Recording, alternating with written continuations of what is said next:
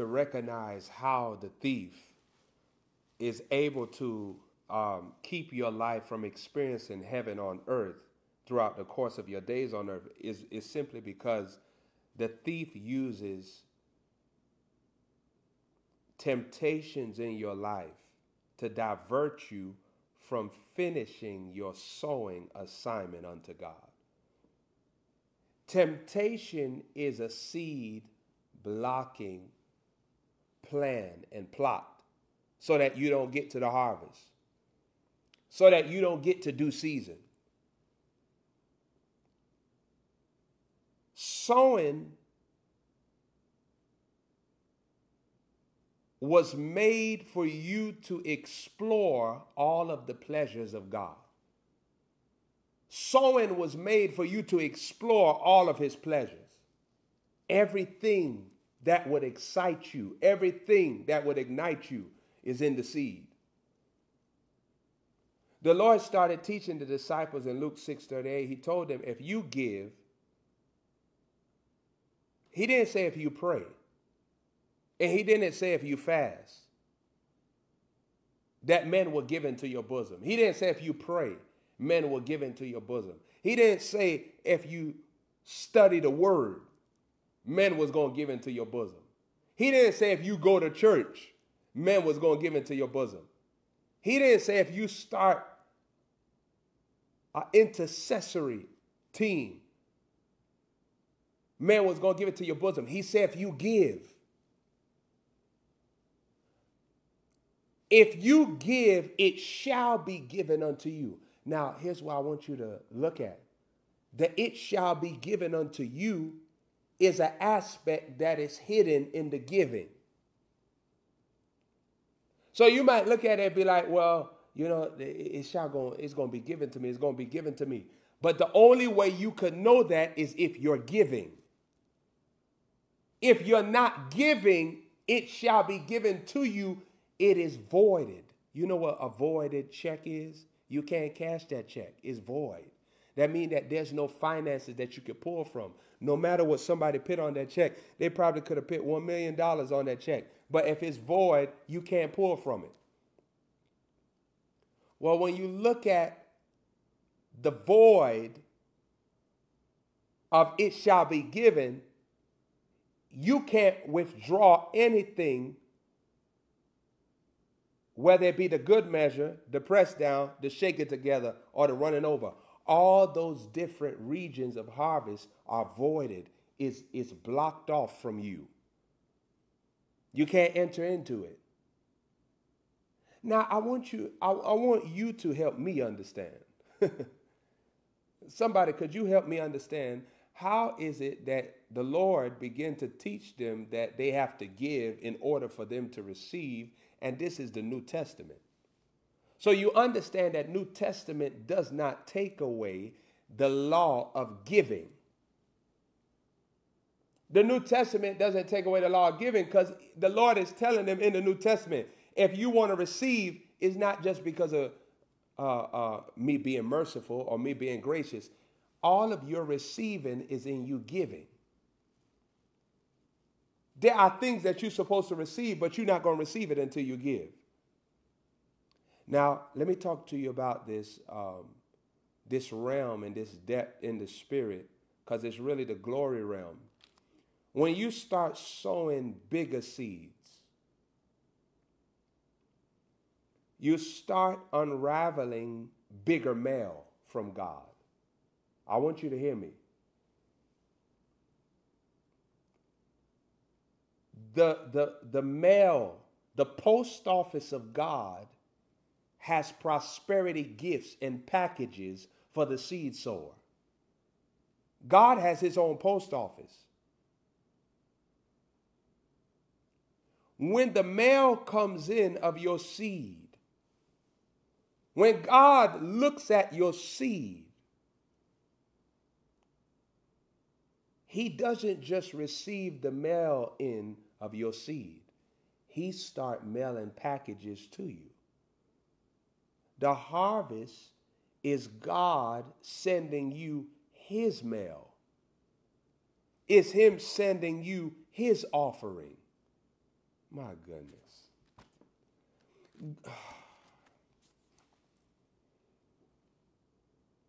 The post office of the great God Jehovah. You have to understand that prosperity angels are mailmen. The angel of abundant provision is a mailman.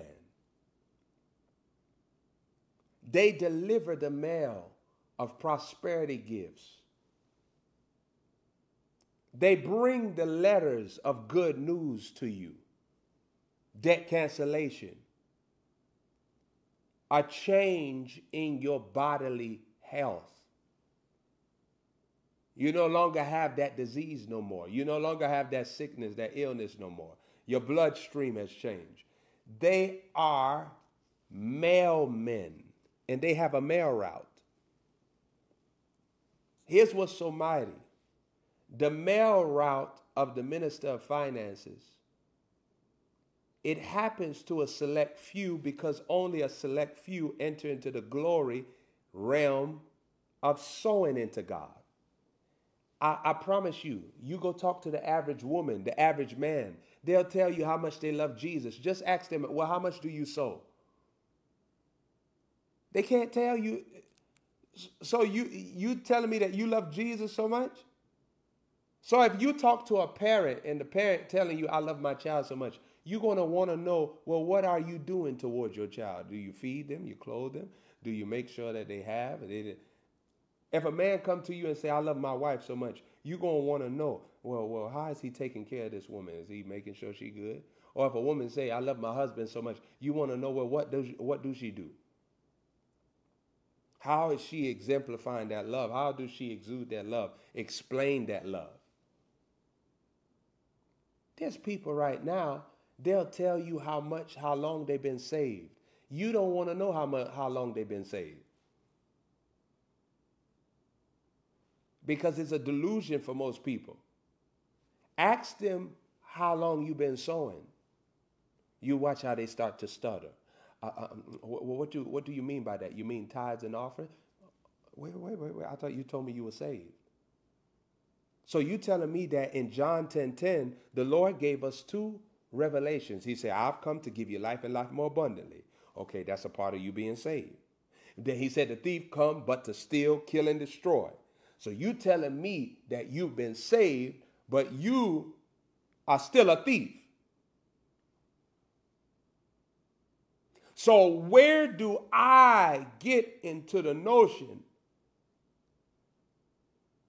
of what you're flowing in loving God? Because you already revealed to me that you don't give to him, nor do you have an understanding of giving to him. And loving is attached to giving, and giving is attached to loving. God so loved the world that he gave. He so loved the world. He so, S-O-W as well as S-O. I know it's S-O. But he so loved the world. So he sowed the love. Then he gave materialistically. My goodness. He sowed love psychologically. Then he gave love physically. My goodness. There's people that's telling you that they so love God psychologically, but you can't find no documentation of them giving to God physically. You can't tell me that you love God psychologically. And then I can't find a track record of you giving to God financially. That's impossible. And many people are doing that. They'll tell you how much they love the Lord, how long they've been serving the Lord. Okay, so all of this psychological talk about how your brain is so in love with him. Well, now show me let's go from psychological into physical. Where's the physical manifestations of that love? Because the psychological, you can sow love psychologically, but it births the realm of giving love physically. What I'm teaching you is mighty. Because John 3:16, you see God so loved the world. This is all psychological. That he gave This is physical. The psychological love was there before you see the appearance of Jesus.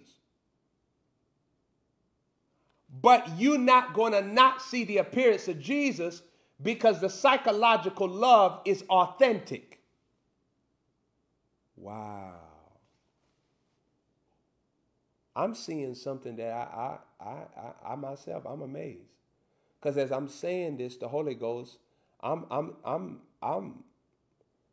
also a recipient of this word. As I'm listening, it's ministering to my soul. Because now I'm hearing the Holy Spirit say that the psychological love births the physical love. You meet people all the time that tell you that they're Christian, that they are sowing psychological love mentally unto God.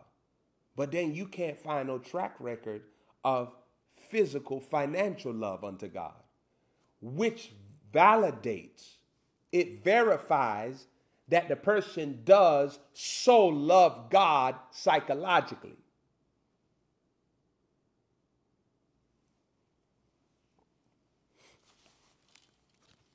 This is why the Holy Spirit gives a person wealth when they move in seed sowing.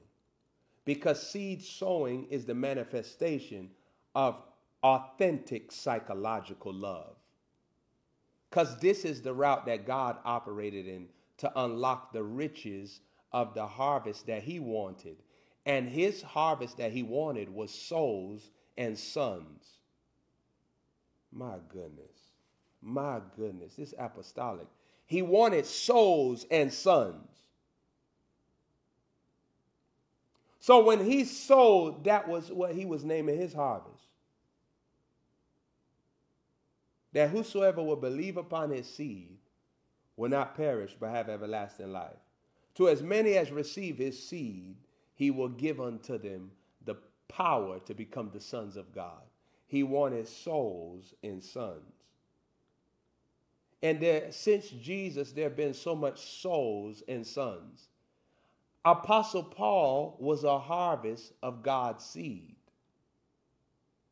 If the Father doesn't sow his best seed, Jesus, he doesn't reap Saul turning into Apostle Paul, apostolically doing signs and wonders and ministering to the Gentiles. So the harvest of God was even being manifested through the book of Acts. You notice the seed that God sowed went go talk to Apostle Paul through a bright light and said, I'm Jesus who you persecuted. My goodness. See, the seed go and talks to a sinner. Man, come on, man. Y'all playing with me. You playing with me tonight. I'm about to log off. Man, I feel the fire of God on me. I feel the fire of God on me. Did you hear what I just said? God's seed that he sowed went and confronted his enemy and said, you persecuted me. You notice the Father never said nothing to Apostle Paul. It was the seed that the Father sowed. Jesus is telling him, I sanctified you to preach to the Gentiles. See, the seed has a voice that deals with everybody that's connected to you. Now, I want to shock you with this. Apostle Paul, who was a Saul, was the great God Jehovah's investor. But he was out of place. He was God's enemy. But God sowed his best seed to reel Apostle Paul in. So the seed goes and talks to your investors, even if they're currently your enemy. I hope you catching what I'm telling you. Apostle Paul was supposed to be an investor in the great God Jehovah's world. But what the great God Jehovah did to get Apostle Paul is sowed his seed. Now Apostle Paul is being confronted by the sowing that the great God Jehovah did. And it's the seed that's talking to Apostle Paul. It's the seed that took away his appetite. My goodness, you're not talking to me. It's the seed that took away his eyesight, which means the eye that was taking in information from the God of this world. So you understand that the seed principle, it not only brings money cometh, it's holiness cometh. It's sanctification cometh. Because Apostle Paul couldn't look at nothing that he used to look at that was taking away his focus on the Lord. Nothing that was stopping him from becoming the image of God, what God wanted to see. All those things were broken by the seed. You not see this apostolic teaching, like you can't, man.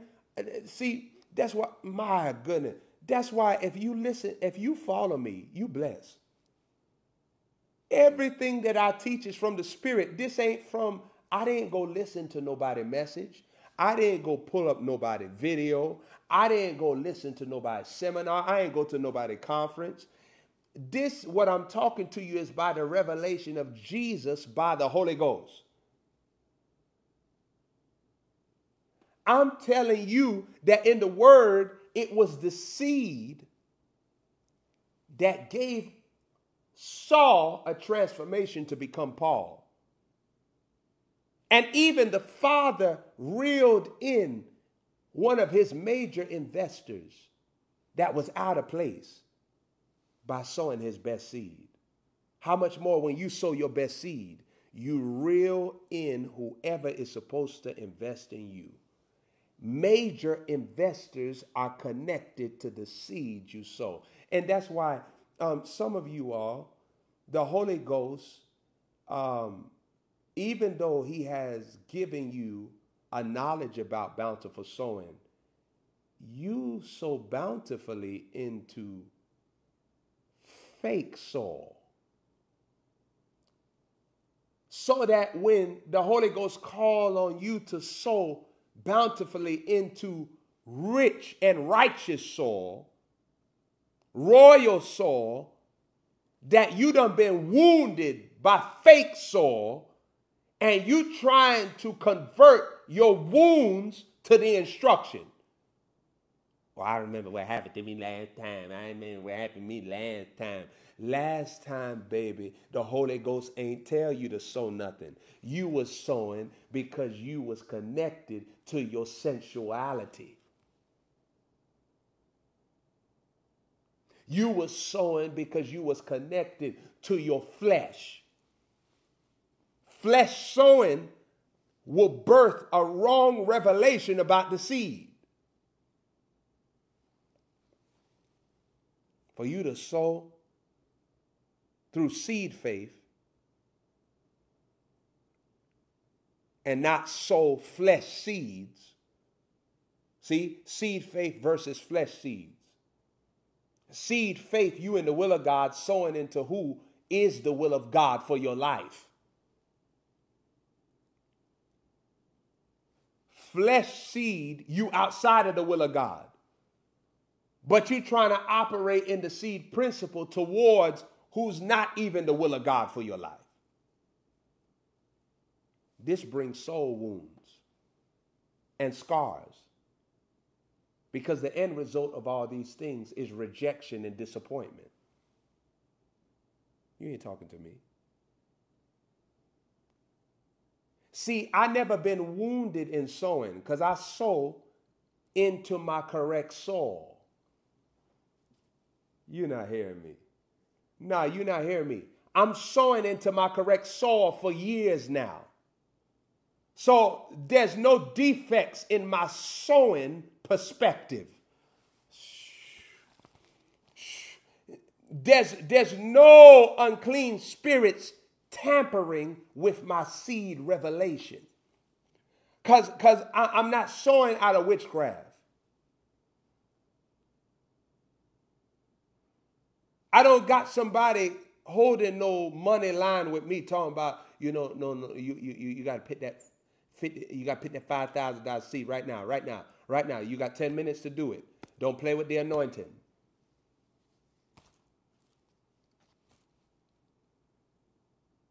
See, some of you all have been molested in the seed principle. My goodness. And the molestation still has wounded you. So when you get touched by the seed word, you want to go pull from the memory of your molestation.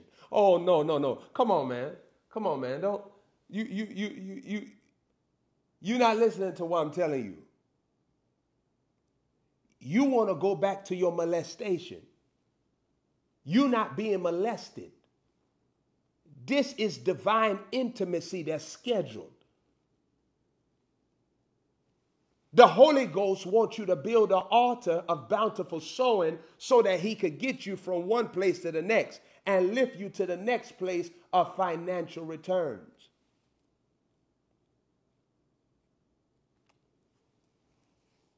Sowing trauma. Sowing trauma can only happen if you're sowing into the wrong soil or you're sowing into the right soil with the wrong motive. Man, you want me to repeat it? Watch the replay. I said sowing is either where you're sowing into the wrong soil or you're sowing into the right soil with the wrong motive, with the wrong heart. Because motive and heart, when I deal with motive, you can be looking for something. But heart could be even you missing the seed amount. God tell you to sow 500, you say, no, I'm going to sow 300. God tell you to sow 200, you say, no, I'm just going to sow 50. And God could be telling you, I want you to sow 100. You say, no, I'm just going to sow 30. So when we deal with the wrong heart, you could be missing the exactness of what God wants. Remember, in the Old Testament, the Lord started telling Moses, tell the people to come bring me gold and silver and this and that. He was exact. He was saying what he wanted. So if they didn't bring God what he wanted, guess what? They sowing with the wrong heart because they not giving him what he asked for.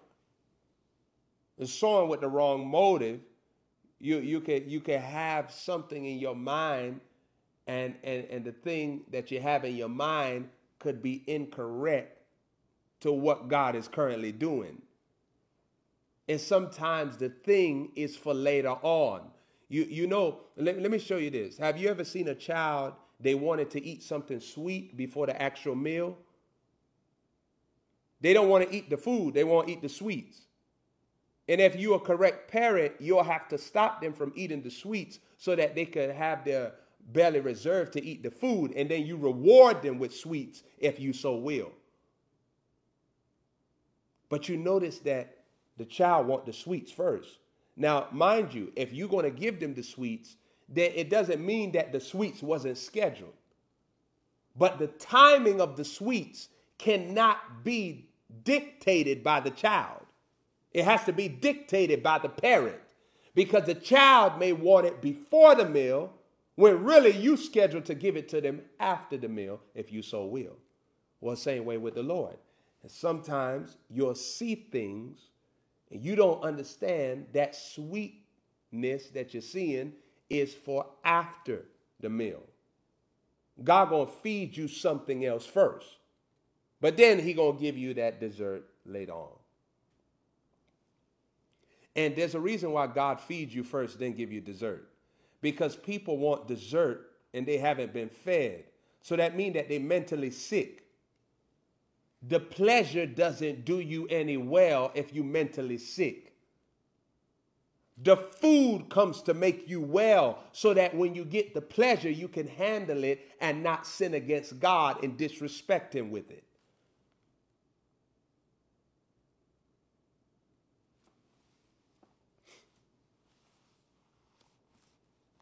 See, in the book of Genesis, you see the Lord giving them sweetness before the meal.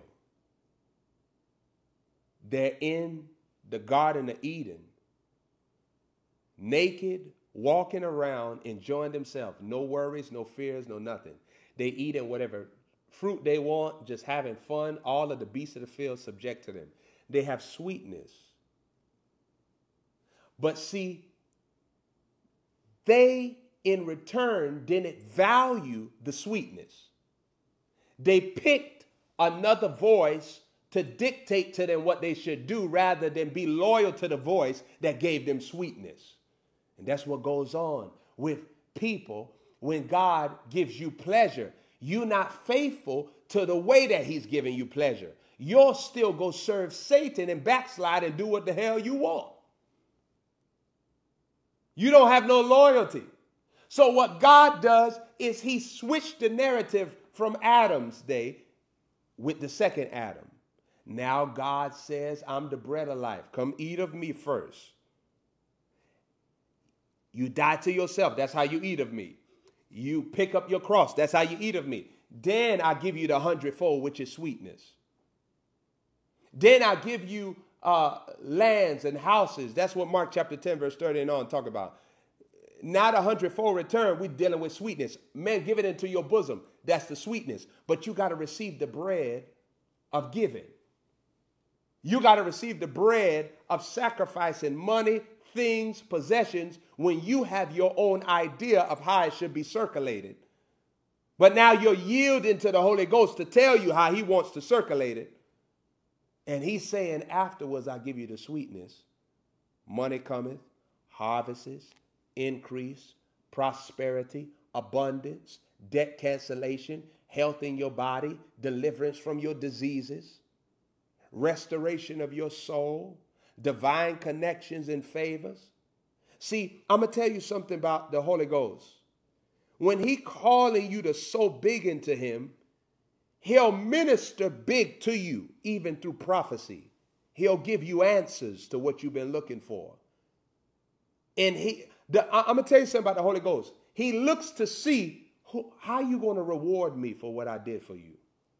This a realm of the Holy Ghost that a lot of people don't know. But you can't talk to me and tell me that, hey, listen, you just talking as an average preacher. You see the power that I move in. I know something. To activate that type of cocoon, to activate that type of portal of power, I know something. Apostolically, I know it. The Holy Ghost be looking to see how you going to reward me. I diligently sought you. Huh? I'm a rewarder of they that diligently seek me. But I diligently sought you. I told you secrets about your life. I told you secrets about your future. I ministered to you. So how you going to reward me? And some people be like, oh, praise God. He going to do this for me. Glory to God. And that's how they reward God. That's how they reward the Holy Ghost, the Spirit of God. And then they're going to take their money and go buy meals and do what they want with it. Da, da, da, da, da. And the Holy Ghost like, So that's how you reward me diligently seeking you. But you think that I'm going to reward you with money, with deliverance, with pleasures, with prosperity and provision and protection and safety. And here I'm giving you a chance to reward me, and you said no. You just want to speak mouth service. Let me tell you something about the Holy Ghost. If all you give him is mouth service, all he'll give you is mouth service. If all you do is talk about promises and vows that you make unto him, he'll talk to you on the basis of promises and vows. You want manifestation, Holy Ghost? Manifest to the Holy Ghost. See, some of you all have been waiting for a move of God, but God been waiting for you to move. You want to stay in inactive mode. You want to stay in retirement, but you want God to keep on working miracles and working signs and wonders. But God, like, where you at? You notice Jesus had the power all along to feed the multitude, but he said, I need somebody to sow into me. Somebody give me something. I need to see seed faith, not, oh, I believe. No, I don't want to hear somebody talk about, oh, my faith is in the power of God. I know he going to do it. Won't he do it? I don't want to hear that. I don't hear that from the Pharisees. I hear that from the Sadducees. I hear that from the Nicolaitans seeds. I just made that one up. All right. Nicolaitans seeds.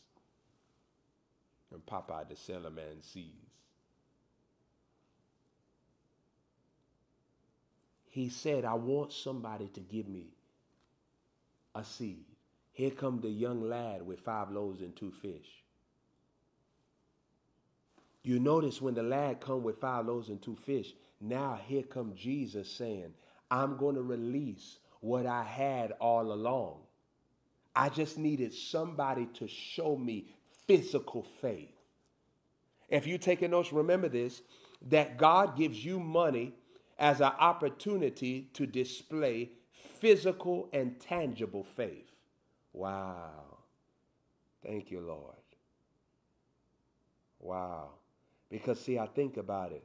I remember even when I was homeless, and while I'm sowing, I'm not used to no homeless life. My mother sheltered me all my life. Now it's like I'm in a man zone. And I'm following the Holy Ghost. I got money. I could put the money into buying a place, but the Holy Ghost telling me to sow. He not forcing me. But his word is like fire sharp in my bones because we don't got no time to waste. I'm supposed to start JHM. I'm supposed to be releasing the healing power of God. I'm supposed to be doing conferences. I'm supposed to be releasing a certain image. Like, you see this shirt that I'm wearing? I could be wearing a shirt right now from Walmart. But the Holy Ghost want me to wear this Balenciaga shirt. I can't wear this shirt and look the way that the Holy Ghost want me to look if I ain't sowing.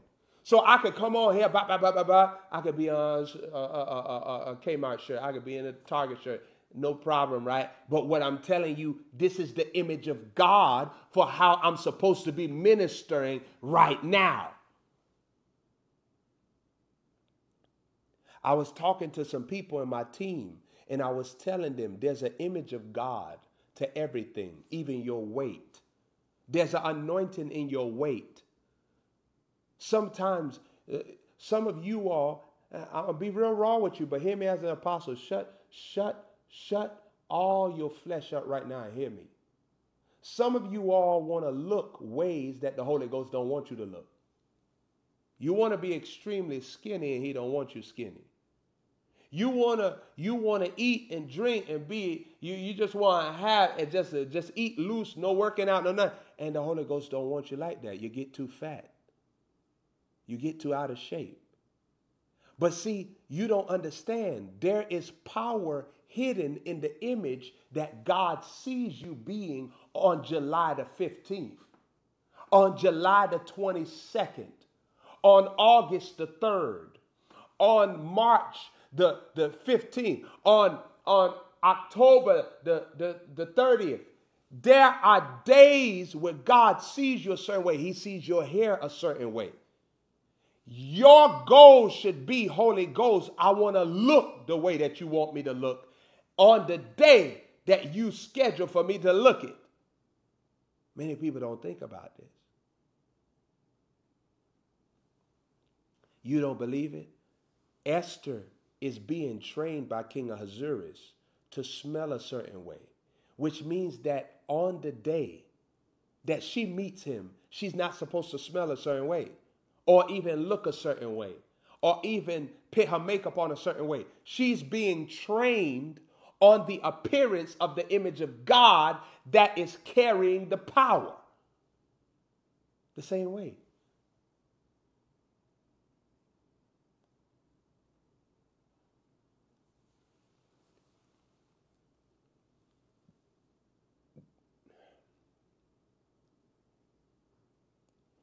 Elisha is supposed to be bald head. So if he has hair like this, Elisha is out of the image that's carrying the power of God. That's not the image that the Holy Ghost want to see in that vessel. He got his hair particles not growing right there. He's supposed to be bald.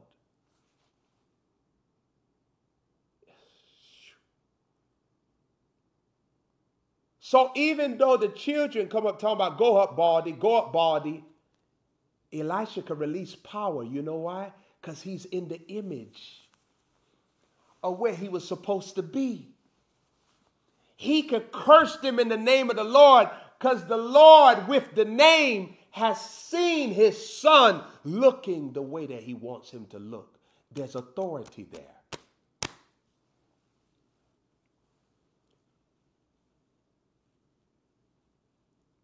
Satan will have you looking like a fool in your image. You think that you look good, you don't look good. You think that you look bad and you don't look bad. Satan has dictated the image of man to man because they're not in the spirit. I ain't gonna call no names because don't nobody call nobody names on here. I ain't got no time for the dustiness. I know of somebody that's famous. They went go get butt surgery. They got, and then not only one, it was another person in their family and another person in their family. They went go get butt surgery. Big old.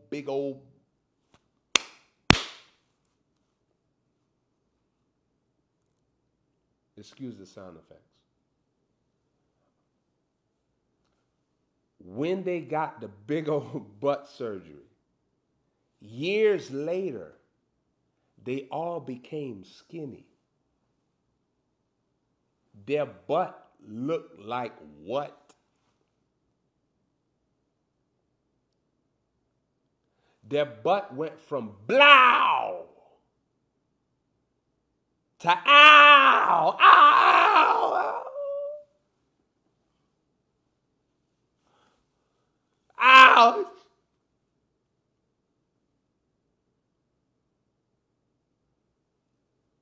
And you see them walking around like this here.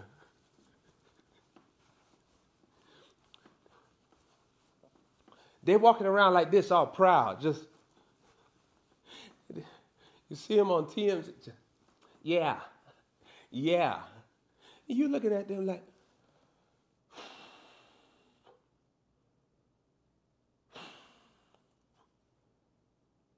and you wondering, listen, but watch this here. Satan is talking in their mind and telling them to look like this, lose all this weight. They then became little skinny, and their butt looked crazy, boy. Their butt would turn you into Zacharias. I don't know, Lord, how we going to have all these children. He can't say nothing. Knock all them dentures out Zacharias had. Imagine Zacharias, his wife was asking him, you want some more food?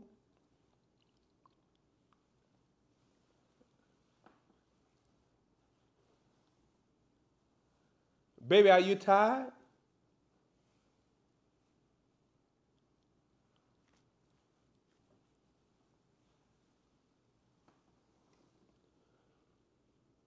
Are you hungry right now?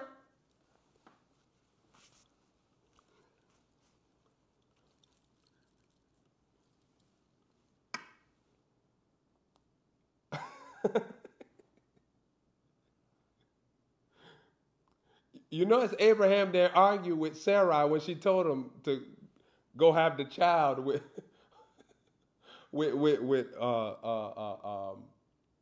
Hagar. He ain't argued with her, did it? That was the first time. You know, Abraham there said, hey, listen, lady, you know, I'm the husband. You follow me. She said, I think you should. Abraham said,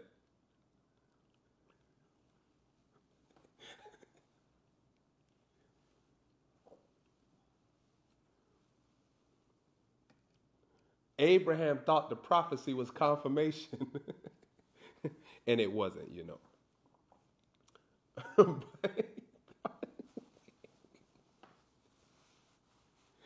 uh, by the way, women are like that. Women are tricky.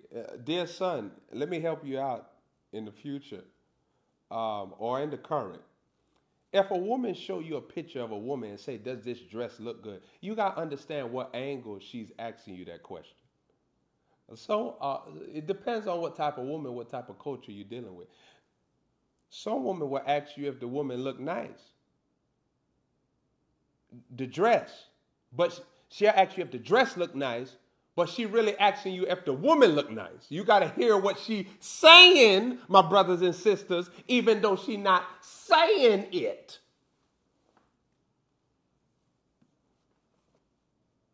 You got to hear what she is saying that's unsaid. Because some men be like, "Oh, yeah, this dress look real nice. Oh, yeah, baby, you got to get this one. Oh, yeah, could you send me that picture? Could you send me that picture? I already sent it to you. What you mean? I just didn't check my message yet. That's all. That's all. But you got to send me that picture. Yeah, can I see that dress again? Yeah. Oh, yeah, you definitely got to wear that. That look bad on you, girl. Yeah, that look real nice on you, girl. Now, you need to get that dress, girl. Yeah. Can I see the back on that dress? That back. Okay, that's how. That's what she working with. All right, yeah. You look even 10 times better what she working with, but yeah, you gotta get that dress. How much it cost?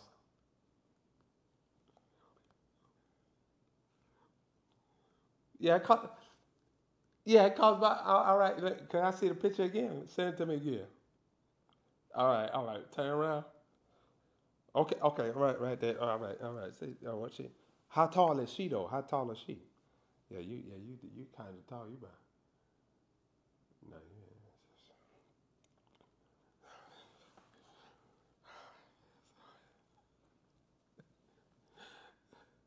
not now. You kind of short. She kind of tall in the.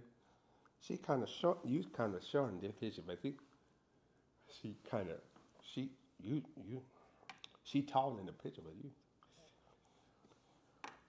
you short. You short. Yeah, I think she looked real good with it on, but I don't know with you being short, man. Like look like you got on a pilgrimage dress, like your name Emily in a thriller movie or something, like your name Sarah in a thriller movie, like a horror thriller horror.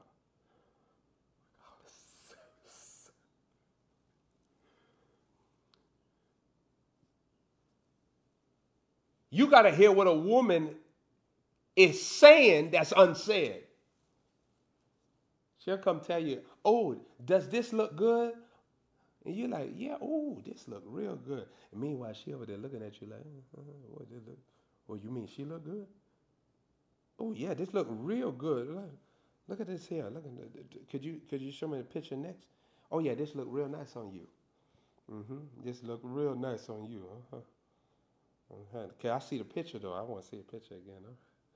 Yeah, I look real nice. Yeah. And she asking you a question. You like the dress? How does the dress look? Oh, the dress is banging. Bros, this is banging. I think we should get it. Now think about it. Satan go play with that woman's mind later on and tell her, see, he looking at that woman. He think that woman cute.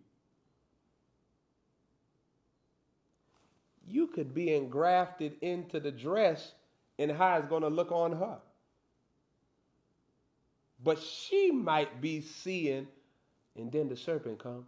He don't see. That's. See, I told you when he was having that fit earlier. He don't want you. I told you, didn't I tell you? I told you that he don't want you. You see how he was studying the picture? He was studying the dress. He was studying the Big Back Wednesdays that was going on in the picture. All right. The Thunderclap Thursdays that was going on in the picture. He was studying all of that. And all throughout All throughout the picture, you notice he wasn't even studying the picture. He was studying her.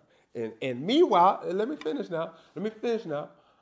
Meanwhile, the serpent now is tormenting that woman. Now, mind you, it was her that asked the question. It was her that asked the question. It was her that brought the picture. But the serpent even knows, okay, I'm going to put something in your idea system that's going to affect you. Satan will have you think something, and the thing is to create a mental warfare for you. When you say it, it brings you somewhere.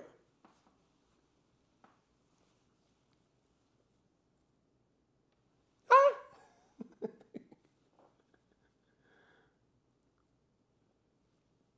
But see, that was just Chronicles. I was just telling you, sons in here, women don't always say what they're saying. If you ask a woman, are you okay? And she say, yeah, I'm good. That means that she going crazy inside. She having a fit. She done had 50 conversations that you are unaware of. 100 conversations that you don't even know about. 2,000 conversations that you have no idea what's going on.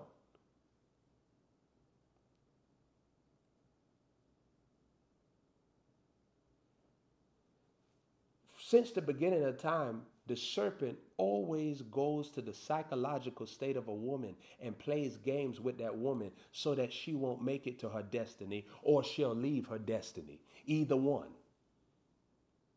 I say, you're not hearing me in here. From the beginning of time, Satan has always gone to the psychological state of a woman to talk to her, to either keep her out of her destiny or take her from her destiny when she arrives.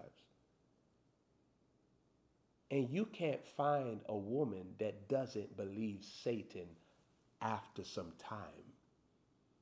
Because all the serpent does is uses time and space to continue to plow the psychological brain of a woman until emotionally she has no resistance but to receive and entertain and embrace the lies. Before she knows it, she was supposed to be in Minnesota. She over in Kansas City trying to start a new business. Before she knows it, she was supposed to be over here in Africa. She all the way in Europe talking about God going to make a way for me here. She over in Europe. God, the angels over there scratching her head like, Lord, didn't you say you told her Africa, right? It's Africa, right? Yes. She over there in Europe. We'll just hold off. We can't do no ministry. We'll just hold off until she get back to Africa. Because Europe was where you said for us to minister all these things to her. We can't minister none of these things to her because she over here in Africa. There are decisions that you're called to make as a woman. And if you don't make the decisions, you're going to suffer financially. You got to understand, some of you women are more powerful than you know. That's why you're not moving in the power that you're supposed to know. You're more powerful than you know. That's why you're not moving in the power that you're supposed to know. You're supposed to know this power, but it's foreign to you. You have the power of patience, the power of perseverance, the power of peace, the power of power. You know what the power of power is? The power of power, it means that this is the realm where you act out the realm. Let me explain this slower. So let me show you this. So Esther is in the power of power. She's in the realm of queen, but she's acting out the power to eliminate Haman. My goodness. This is the power of power. She's in the realm. It's power. The realm is power. But of power.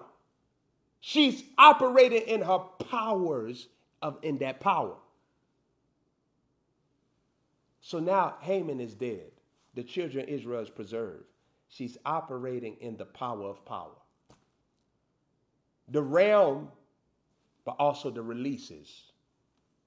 The seat and the supplies. Oh, you're not hearing me. You're not hearing me. The seat and the supplies. The power of power.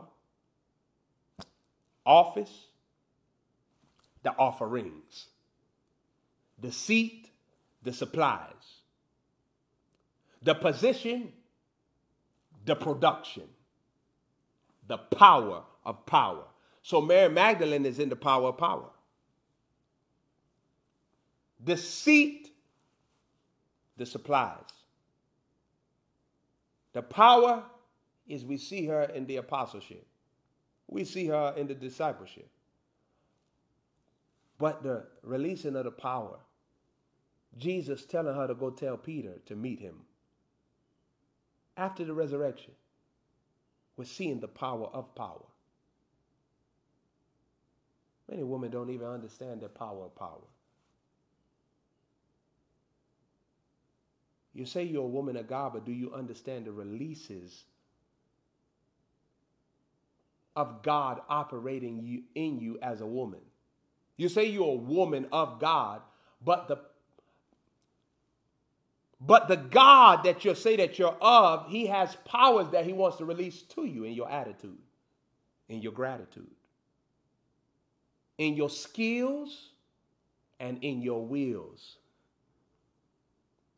Or let me say your will. Your skills and your will.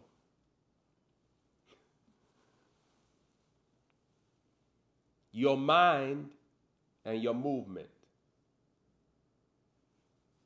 Your position and your production. I think some of y'all going to have to watch the replay to understand the depths of what I'm talking about, because I'm giving you something heavier than a 600-pound life.